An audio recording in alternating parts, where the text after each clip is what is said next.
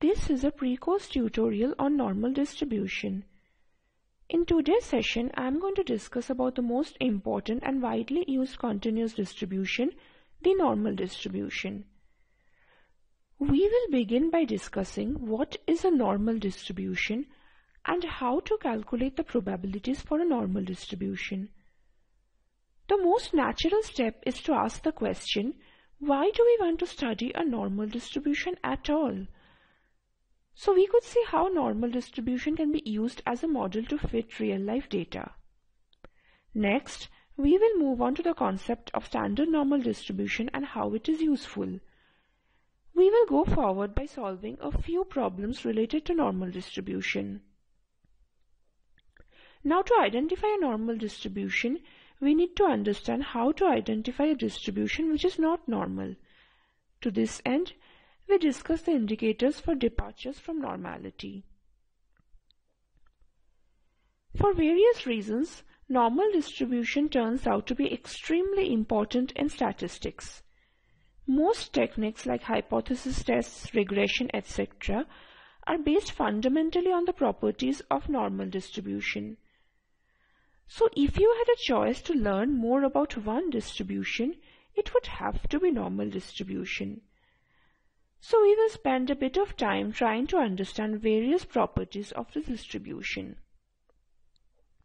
The picture that you see here is called the probability density function of the normal distribution, or PDF. You obtain this curve by plotting the x values, that is, the values of the random variables on the x-axis and probability densities on the y-axis. The concept of probability density for a continuous distribution is very similar to that of relative frequency for a discrete distribution. So first, normal distribution is a continuous distribution. You need only two things to completely specify a distribution, mean and variance. You cannot have two distributions with the same mean and variance. So the moment you specify the mean and variance, you specify the normal distribution. If you look at the shape of the normal curve, it is like a bell. Thus, normal distribution is called a bell-shaped curve. The characteristics of such a curve is that it is concentrated in the center and decreases on either side. This is significant in that the data has less of a tendency to produce unusually extreme values. You note that most values are concentrated around the average and very few values lie to the extreme left or right. Also, the bell curve signifies that the data is symmetrical. The normal distribution is symmetric around the mean, which is also its median and mode. Now think what happens to the distribution if you increase the mean. It shifts rightward. What happens if you increase the standard deviation but not the mean? It will just squish. A very important property of normal distribution is that the sum of two independent normal random variables is also a normal random variable. Recall that in the last module we had spoken about the sum of two independent random variables and how to deduce the mean and variance of the sum of the two independent random variables. In the same way, you can find the mean and variance of the sum of the two independent normal random variables, and due to the above property, be rest assured that the new variable will also follow normal distribution. We move on to our next learning goal, that is, how to compute probabilities for a normal distribution. Now the key question is, how do you compute probabilities for a normal distribution given its probability density curve? The fundamental difference between probability computation for discrete and continuous distributions is that the probability of obtaining a certain specific value is not meaningful for the latter. It is more meaningful to specify ranges of values. To understand this, let capital X be the random variable denoting birth weight of newborn babies, where capital X follows a normal distribution with a mean of 3.39 and standard deviation of 0.55 kgs. Now, what is the probability that the birth weight of a certain baby is 4.34727784 kgs? Is it not one possibility among an infinite number of possibilities? It is like asking for the probability of catching a particular raindrop. But could you answer if the question is reframed as, what is the probability that the birth weight of a certain baby is between 4 to 5 kgs, which includes the number 4.34727784 kgs? Pictorially, that is given by the area under the probability density function within that range. x1 is equal to 4 and x2 is equal to 5 in this case. Since one of the values will surely happen, the area under the entire curve will be 1. I want to spend the next few minutes doing some probability calculations for normal distribution. Conceptually, as we have seen in the last slide, the probability of x lying in a particular interval is given by the area enclosed by that interval in the probability density curve. How do you compute this area? So you can calculate the probability in two ways. Excel has built-in functions that make things rather easy. This is most likely what you will use for your work. However, to get more intuition, just like you don't learn addition on a calculator, we will use what are called Z tables and standard normal distribution. We come to one of the most important steps for doing any probability calculation for a normal distribution, which is the concept of standard normal distribution. So what is a standard normal distribution? The idea is really that of standardization, that is, converting any given normal distribution into one that has a mean of 0 and a standard deviation of 1. For every value of the random variable, there is a corresponding value in the standard normal distribution, which we call as the Z value or Z score. If you look at the expression for a Z value, it is basically telling you how many standard deviations away is your value from the mean and on which side. So then you will have positive Z values on the right side, negative Z values on the left side. Once you get the Z value, you can go to the Z table and look up the corresponding probability. The best part is making the transformation doesn't affect your probability. If you look at the diagram above, Z1 corresponds to the same relative position in the standard normal curve as x1 in the original normal curve. This has the implication that the probability of x lying in a particular interval for the original normal curve is the same as the standard normal variable lying in the transformed interval in the standard normal curve. The red marked regions in both the diagrams denote the required probabilities. As we will walk through some more examples in the next few slides, this point will become clear. If you think about it, it's really a nice trick. If you did not have this conversion, you would have required a separate table for every possible normal distribution. And how many different normal distributions are possible? Infinite, as you might have guessed.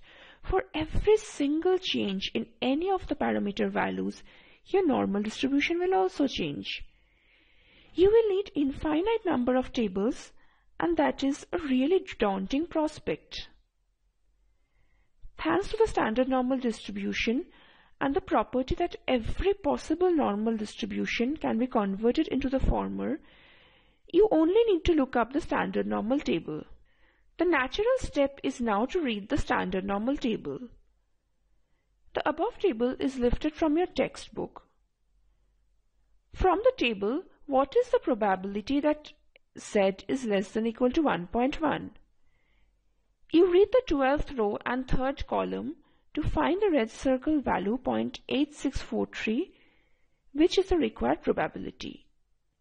Similarly, you can compute probability Z less than equal to minus 1.1 or probability modulus Z greater than equal to 1.1 or probability modulus Z less than equal to 1.1 directly from the standard normal table. What if you're asked to find the area to the right of the standard normal variable? Say probability z is greater than or equal to 1.1. Since probability z greater than or equal to 1.1 is nothing but 1 minus probability capital Z is less than small z, you can simply subtract 0.8643 from 1 and get the required probability as 0.1357. Next, we will discuss how normal distribution can be applied in solving real-life problems, that is, the application of normal distribution as a model for fitting real-life data. This histogram is produced from data related to the weights of newborn babies.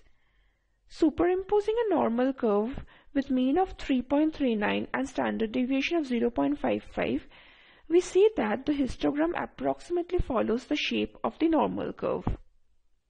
This serves as an indicator that this data on the birth weights of newborn babies can be approximated by a normal distribution. Now, what do we mean by approximation by a normal distribution? It means given a real-life data, we fit a normal distribution to the data to calculate probabilities of various events based on that data. But how do you know which data can be approximated by the normal distribution? We discuss the goodness of approximation later on towards the presentation.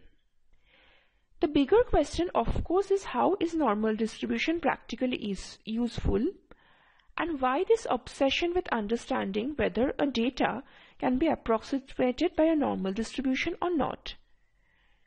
Normal distribution is in general a very useful and widely used distribution. To state a few, height and intelligence are approximately normally distributed. Measurement errors also often have a normal distribution. Also, the normal distribution is easy to work with mathematically. As you have seen, probabilities for normal distribution can be easily computed. We now come to the part all of you had been waiting for, that is, how to solve problems using a normal distribution.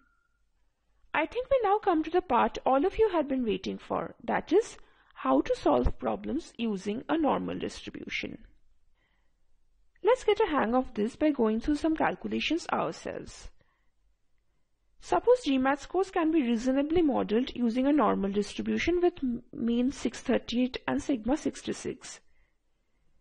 We superimpose such a normal curve on the histogram of the GMAT scores data, which we drew in the tutorial on probability and random variables.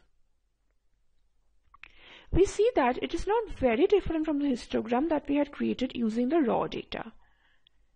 Now, using the fact that the GMAT scores data is normally distributed, what is probability x less than or equal to 600? The first step is to convert the normal random variable capital X into the corresponding z value. Here z is equal to 600 minus 638 divided by 66, which is minus 0.58. We are not going to be afraid of negative z values. You just need to go to the z table at the back of the book, the snapshot of which was given in the previous slide. You have the value corresponding to minus 0.6. You can take that value as the approximate probability, that is, the required probability will be 0.2743. We play around with this GMAT score data and compute a few more probabilities to make sure that you understand the methods for probability calculations. Now, what is the probability that the scores of GMAT students lie between 605 and 704? Like before, we first transform the values taken by x into standard normal values so that 704 corresponds to 1 and 605 corresponds to minus 0.5. For computing the probability that x lies between minus 0.5 to 1, we first find the probability of capital X lying to the left of 1, which we show in the first figure. Next, we find the probability of x lying to the left of minus 0.5, which is shown in figure 2. Finally, To compute the probability of x lying in the required interval, we subtract the value of the probability obtained from the second calculation from that obtained from the first, which comes to 0.5328. Till now, we were solving problems where given particular values of the normal random variable, we obtain the corresponding values of the standard normal variable and use these z values to compute the required probabilities. Now let me ask you a question. Can we flip our problem? In other words, can we compute the z values given the probability values? Look at the given problem. The amount of fuel consumed by the engines of a jetliner on a flight between two cities is a normally distributed random variable x with mean of 5.7 tons and a standard deviation of 0.5 tons. Carrying too much fuel is inefficient as it slows the plane.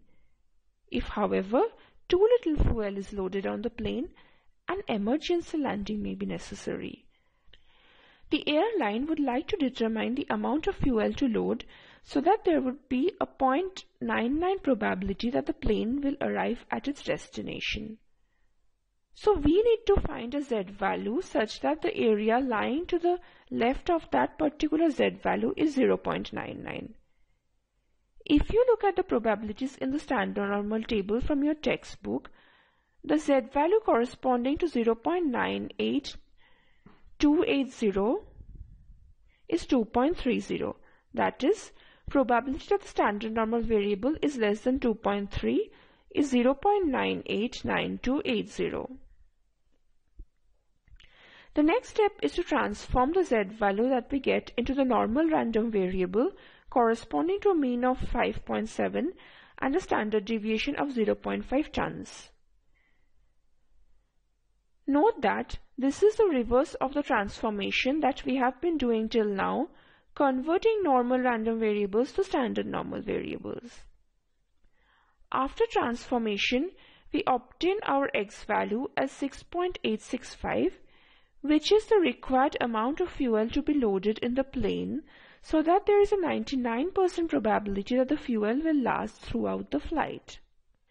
We consider another problem. I'll leave a few hints to understand this problem. The first step is to convert the stated problem into a mathematical expression. Since the packaging label states the weight as 16 ounce, any box weighing less than 16 ounce will be considered underweight. The problem asks us to compute the mean of the process so that mu is unknown here. We know that x follows a normal distribution with a mean of mu and a standard deviation of 0.2. Using this information, we convert x into the standard normal variable, which is 16 minus mu divided by 0.2. We need to find the value of mu such that the probability that z is less than 16 minus mu divided by 0.2 is 0.005. Looking at the standard normal table, we see that the z value such that the area to the left of that z value is 0.005 is minus 2.578. According to the problem, this value is equal to 16 minus mu by 0.2. From this equality, we compute the required value of mu as 16.52. Lastly, we look at how to identify whether an actual data can be approximated by a normal distribution or not. Now that we have understood the methods for computing normal probabilities, we ask an important question. How do we make use of these probabilities? How can we model real-life data using normal distribution? Many real-life data can be approximated using the normal distribution. However, before modeling any data with normal distribution, it is important to check if the data is approximately normal or not. While discussing the fitting of normal distribution to real-life data, I had mentioned that the goodness of fit will be discussed later. Here we go now. You can obviously have skewed distributions. Median is less than or more than the mean. You can have more than one mode, which might denote a mixture distribution. In terms of actually quantifying it, you can look at skewness and kurtosis. These are 0 for normal distribution, and further the numbers are from 0, less likely is the distribution to be normal. You can plot the histogram of the real-life data. If it resembles a bell shape, it indicates that the data might come from a normal distribution. There is another graphical way rather than just inspecting the histogram, which is called a normal quantile plot.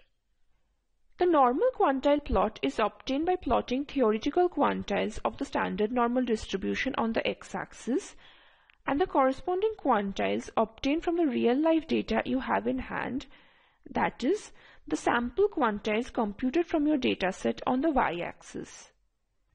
Now we know the relation between any normal variable and its corresponding standard normal variable.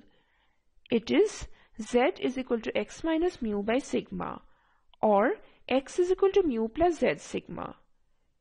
If the data comes from a normal distribution with mean mu and standard deviation sigma, then the quantiles computed from your data should be related to the quantiles of the standard normal variable in the same linear fashion.